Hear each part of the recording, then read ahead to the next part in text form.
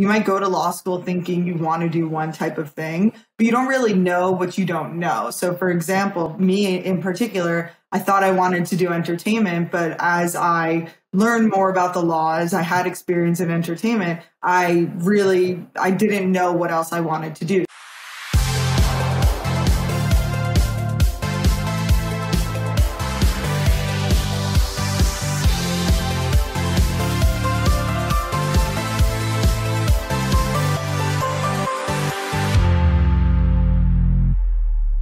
Hi, everyone. This is Jesus from LowCode. And today in LowCode's podcast, we have Hayley Leviashvili. She is the founder of GigLaw. Hayley, why don't you introduce yourself and tell us a little bit more about you and GigLaw? Of course. Thank you so much for having me in the first place. And so as you mentioned, my name is Hayley Leviashvili. I am from New York originally, went to USC in the US in California for undergrad. And then I went to law school back in New York City. And while I was in law school, I didn't really know what I wanted to do with my law degree. I thought I wanted to do entertainment. And so I went to Warner Brothers and then I went to an entertainment law firm. But while I was there, I kind of realized, okay, what if I don't necessarily want to do entertainment? What if there's another part of the law that I want to do? And I felt that my law school education wasn't really showing me what it's like to be an estate planning lawyer or a bankruptcy lawyer, or any types of law, any type of lawyer except for the theoretical part. So what I started to do is I was researching any type of lawyer throughout the US that was willing to talk to me in all practices across the board, just to hear about their experiences and learn what it's like to be them as a lawyer. Were you still studying or were you done? I was still studying. School? Yep. I was in my second year. So in the US, it's 3 years of law school. So the first year is pretty brutal where it's really just focusing on classes. And then the second year, you can kind of explore more options. And so, and you have a little bit more free time too. So a lot of people, they'll join groups in law school or they'll volunteer. And so I did a little volunteering. I was part of some groups, but I had a lot of time to network. And so while I was networking, there was one smaller firm out in California, actually, and they had a specific specialty in cryptocurrency, which I was interested in at the time. And when I was chatting with him, he essentially said to me, hey, I'm a small firm. I don't have the overhead to bring someone on full time. Would you want to help me on a project basis? And this was in 2019, 2018. So the gig economy was it was thriving with Uber and Postmates, which are the delivery apps. Also, that idea of gig work really was in my head. And then I was like, hey, this could possibly be something in the legal industry, because I've found this gap where law firms, especially on the smaller side, they don't have access to top talent, and law students in general, they don't really have the opportunity to gain hands-on experience in multiple sectors of the law. They really can just explore wherever they're at an internship for the summer or the semester. So I found this niche, and that's where the idea of GigLaw started, where it's essentially we provide law firms with legal intern level assistance on a virtual basis. And so this was right before the pandemic. So the idea of virtual assistance wasn't as trusted. And then when the pandemic hit, it just was kind of the perfect runway to take off. Do you think, at least in my experience, lawyers are very against technology? Oh, yes. My previous startup was on the legal tech industry, and it was so hard. I mean, they're I don't know why. Maybe it's the way they study, like you guys study in school, but they're just technology averse. Yeah. What do you think about that? I mean, has that been a challenge or not anymore? So I think that the pandemic really changed the landscape in its entirety, because not only is technology now, you have to use it, whether it's Zoom or it's DocuSign or PandaDoc. There are so many different platforms out there that you had to use in order to get the deals done in essence. And on the transactional side, I think people are more open to it. On the litigation side, it's still, I think it's still more traditional, but I just think lawyers are so risk averse that they think, oh, technology, this is the way our practice worked in the past. we're not going to change it. And the pandemic really upended that, where now they have to change, they have to adapt. And also there are a lot of lawyers out there who are evaluating their decisions, and maybe they don't want to work at a corporate firm, and maybe they do want to just have a smaller firm or work at a smaller firm. And with a smaller firm, you want to cut on costs. And so I think an easy way to cut on manual labor or just like human costs is to adopt technology. So I think there is going to be a major shift in the trend of adopting technology, but it started out as a major challenge, but I think things are changing for the better. And I think it's a generational thing, because people in the younger generations are more open to adopting it, but the older generations are a little bit more hesitant. Right. Yeah, that makes sense. Now, what do you find this gap? Like in my experience, people like do a summer job at a law firm or something. Is your idea related to students don't get enough exposure to different types of law, and that's the goal of Geek Law, for them to work at different law firms, small law firms that do different kind of things, and then they find their ideal type of law practice? Exactly. And so I think the main reason for that or my goal for that, or the thing that I realized while I was in law school, is that you might go to law school thinking you want to do one type of thing, but you don't really know what you don't know. So for example, me in particular, I thought I wanted to do entertainment, but as I learned more about the law, as I had experience in entertainment, I didn't know what else I wanted to do. So when I started to get experience in bankruptcy and also estate planning, two parts of the law that I never imagined ever working in, I realized that I loved it so much. And then I started doing it more and more, and really was appreciating it. And I think that a lot of our students have that exact same type of experience. Yeah. So when a student comes on board, we always ask what they're interested in. And most of them will generally say general business law, IP, transactional. Then if I send them a unique type of assignment, maybe something on a litigation side or personal injury or bankruptcy, they end up really enjoying it. And then they start to reevaluate in their heads, like, oh, maybe I would like this type of law. So, and a benefit as well is when the law students can connect with the law firms themselves and just see what their day-to-day lives are like. It just gives them exposure and more knowledge to make a more educated decision on what they want to do with their law degree. So for students to be part of Geek Law, it's just like a temporary, I don't want to say solution, like temporary jobs, very small jobs, right? That they can like shop around different types of law firms, different types of law. And then at the end is the goal for them to find a full-time job in a law firm and not spend any more time in Geek Law. So their lifetime in Geek Law is like short, a couple of years maybe, or even less.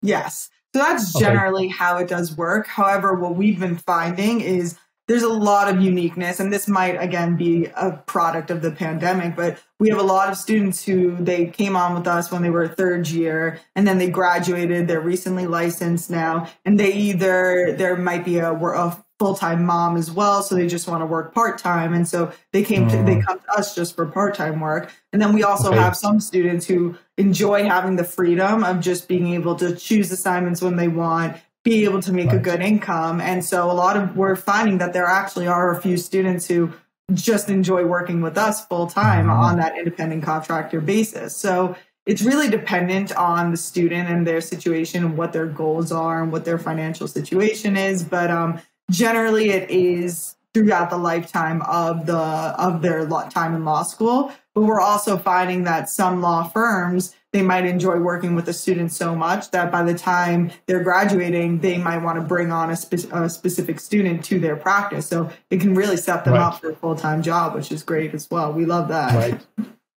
That's good. Yeah. How are you getting with this type of marketplace apps? Well, I mean, in your case, it's not a true marketplace, but at the end, it kind of is, because you have law firms on one end and students, and you do the matching.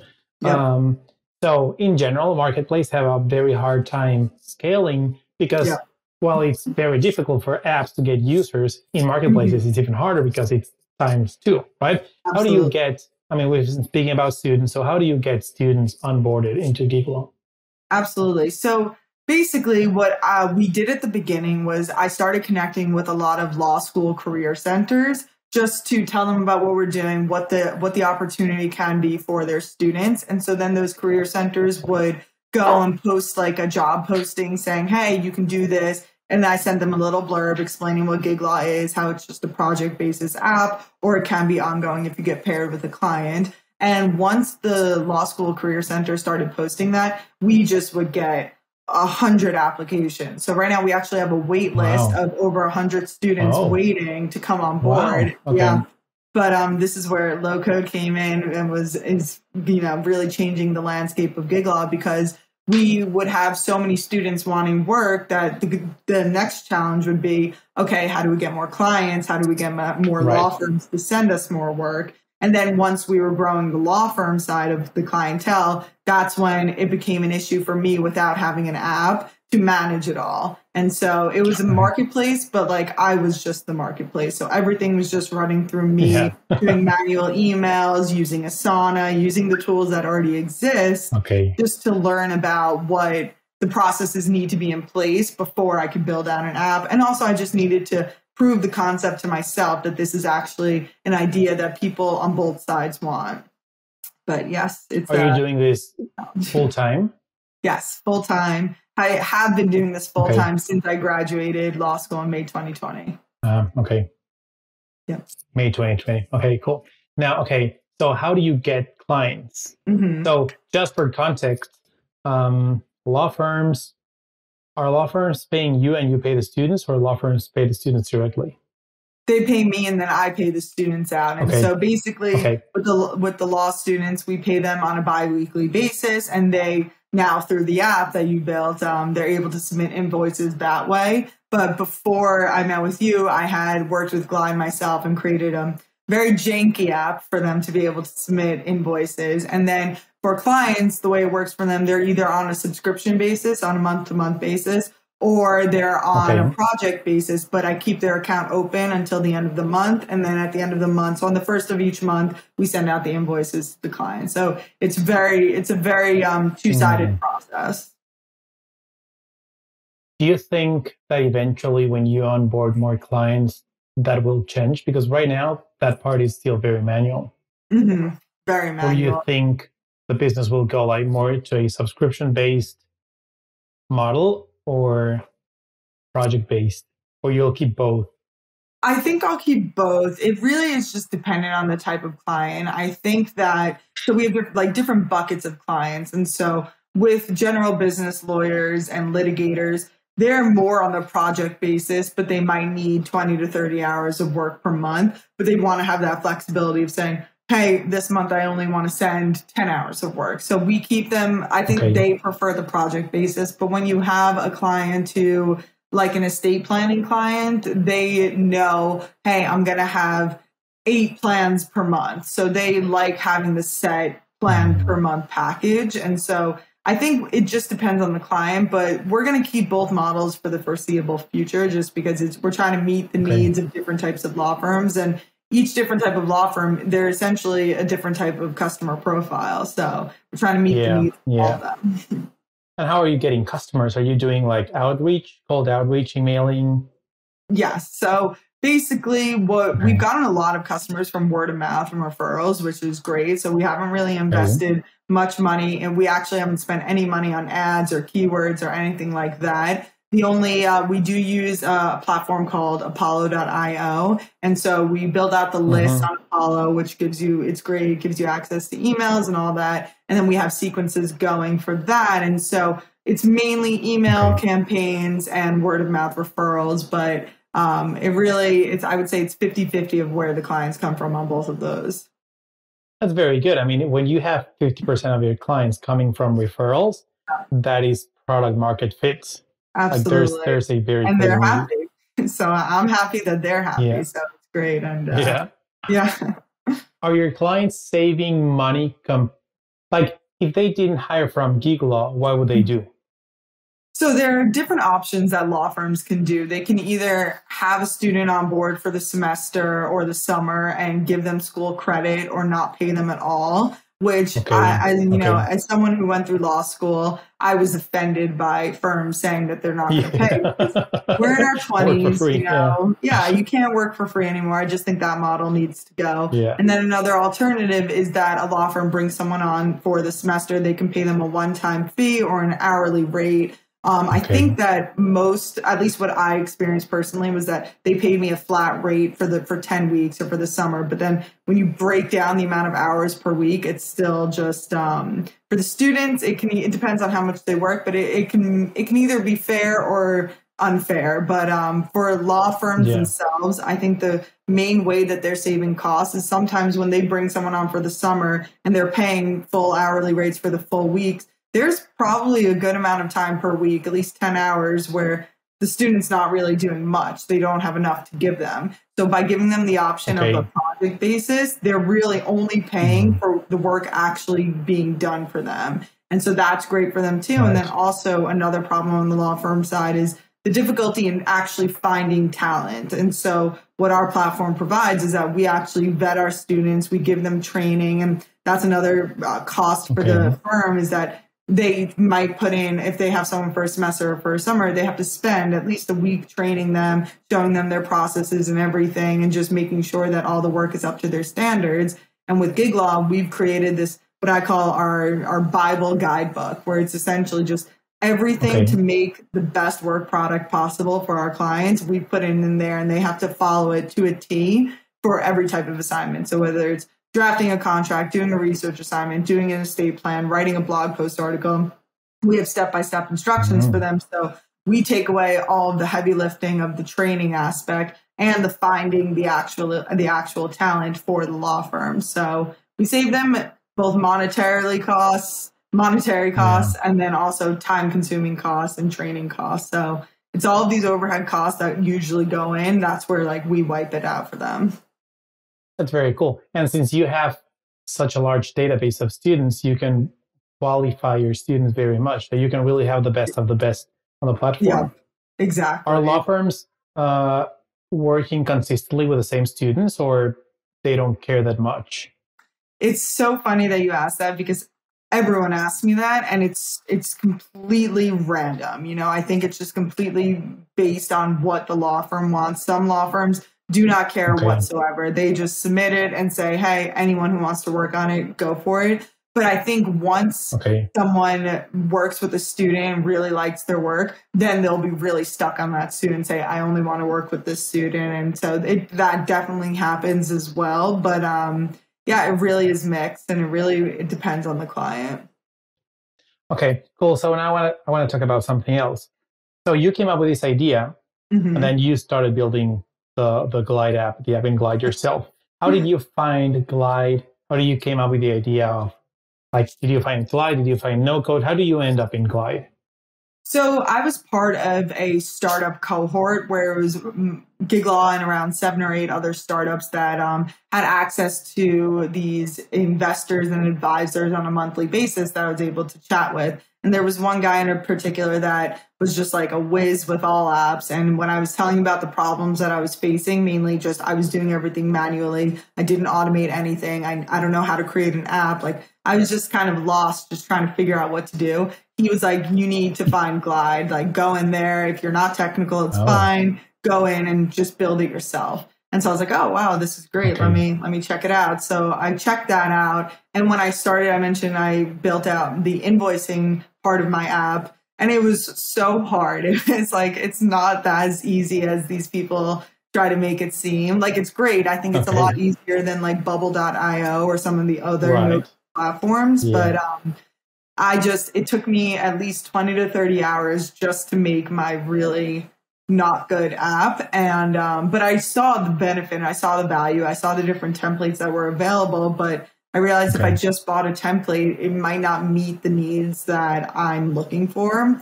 And so that's how I found Glide, but I found you guys by just honestly doing a Google search and just looking at what are the best companies to build out Glide apps. And you guys had amazing reviews. I actually found you guys to have the most trusting reviews, and also based on the fact that you guys specialize in Glide, right? I believe so. That's what I really like, because there are a lot of other companies out there who are like, oh, we do Glide, we do app sheets, we do bubble.io, they do everything. And I was like, I like Glide, I want to work with Glide. So I wanted to work with people who knew Glide. Okay. Today there are a lot of automations going on your app. Yeah. And I think that automations are really a game changer because it frees you up. I mean, you can do so many things that now the little bots are working for you. Yeah. So now that you have learned or seen how all of this automation works, what else do you think can be automated down the road for Giglo? So I think anything can be automated after seeing what you guys can do. I think the main thing I really you guys actually have automated most of the things that are crucial for the business, which are mainly just the email automations, which I love. And then another thing I want to be able to do is, I don't know if this is automated though, but just being able to have law firms be able to actually tag students if they want to specifically only have one student on that, but I don't really know if that's an automation. But my main goals for automation were, one, being able for the students to be notified when an assignment is posted, and then also the law firms getting notified as soon as someone accepts it, and then also when they submit the assignment, and then when to rate and review the student. So everything that you guys did, I really did spend the last year and a half just thinking about what needs to be automated. And that's what went into V1 of the app. So I think as I test out the app more, we launched a couple of weeks ago and people are using it. It's been fantastic already, but I'm sure as we keep going, I'm going to get feedback from both the clients and the law students about what they want to be automated more. But right now it's at a good launch place. Yeah. Where do you think this will go? I mean, what would be the goal to end up building a full-blown platform that matches lawyers to students? Is that the end goal? Exactly. So I don't think it's necessarily matching. I think what I really love about the platform is that the platform is the central focus. It's not really just a marketplace for matching, the marketplace for law firms to submit their assignments. And so I think that's what I really love about it. And that's what's unique, is that there's still a personal touch to it from my end, at least. Clients know they can have us to reach out to if there's a problem. And then also I think the personal touch of having the specific email to send the deliverable to outside of the app, I'll put that inside the app to make it even more centralized. But the long-term goal is build this out as much as possible in the legal space. And then I think there really is space to grow into other industries as well. I think the project-based market for students in general, it's really, there's so much room for it. And so just in the process of working with law firms, there's so many people that reach out for marketing needs and they reach out for accounting or bookkeeping needs. I just think there's a lot of space outside of the law too to be able to build this out. But for now, I'm definitely focusing on legal profession because that's what my area of expertise is, and that's where I think it's going, at least for the next year. I have another question. For a few or most of all of the features that you have in the current app, are those features that you wanted them yourself or features that clients asked? So it's my question is, did you added a lot of feedback from clients, or was this your wish list? Version 1 is your wish list, and maybe feedback is coming down the road. So it's funny that you mentioned this, because a year, and actually before May 2020, while I was still in law school, I had outsourced to two engineers to build out a proof of concept for me, an MVP. And I was so focused on a progress bar. I don't know if you order pizza from Domino's ever, but they have a progress bar, and that was my vision for it. And I really was like, oh, this is going to be the central point of the app. And as I worked in the last year and a half, I realized so quickly, that was not even quickly, actually. I realized down the line, I don't know why I was so focused on that, because that's what I wanted, but I didn't even take into consideration what the law firms wanted. And so everything that the app is built on right now is based on feedback from the law students and the law firms. And a major challenge was figuring out how to put in all of their wants and needs on both sides. And for the law firms, what I realized is they don't want a progress bar, at least the ones that I work with. They want to see in like organized ways, like what's pending, what's in progress, what's completed. Like they want to see that in kind of like a column-esque way, which is exactly what you created.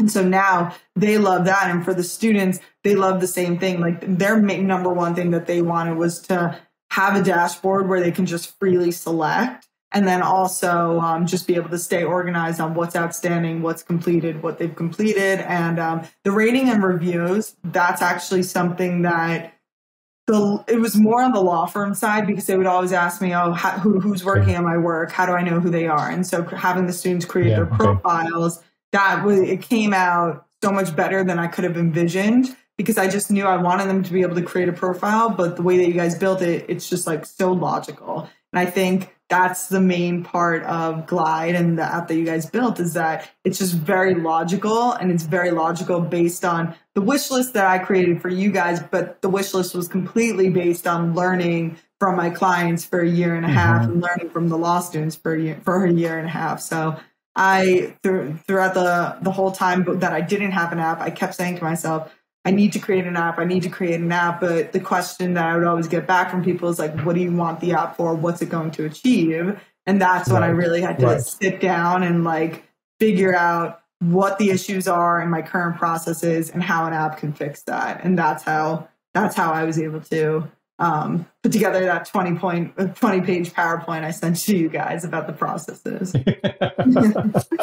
That's great. I mean, with Glide, we think on user journeys, right? So it has to be very linear. So for students, they log in, they create their account. I mean, it has to be a very clear line, because we are used to these $1 million apps like Uber and Netflix and whatever, that you just open the app. I mean, a 2-year-old can open Uber and they can order a car, right?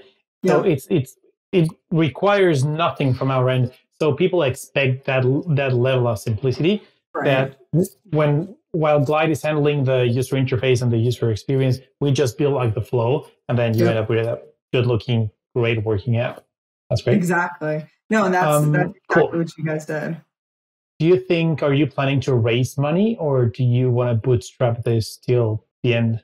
I don't know if I want to bootstrap it till the end, but I definitely again, when I've spoken, because I'm a big person of learning from others who have achieved what you want to achieve. And so then that was like the $1 million question for me again throughout the last year, was whether or not I should raise. And so many people told me the pros and cons of raising versus bootstrapping. And I think the main motivation behind me creating this company in and of itself was me realizing that I want freedom. Like, I'm willing to work 70 hours a week as long as it's for myself. You know, I don't like working for others, and I like having the freedom that I do with the app, growing it, learning from it, and not having the pressures that I think raising and having VCs involved and investors involved. So I think we're profitable right now. I'm putting all the money back into the business just to invest and grow in it. And until I get to a point where I need to raise, and I need money in order to grow the team or grow anything,